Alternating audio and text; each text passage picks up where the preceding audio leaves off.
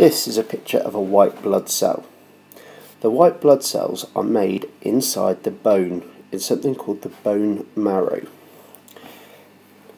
Now you can see here that the white blood cell has a cytoplasm and it has a cell membrane, as most animal cells do.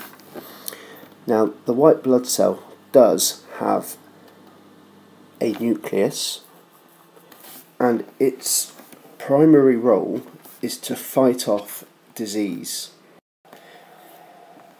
It can do this in several different ways. It can release something called antibodies. It can engulf a microbe or disease, or it can produce antitoxins to stop the toxins.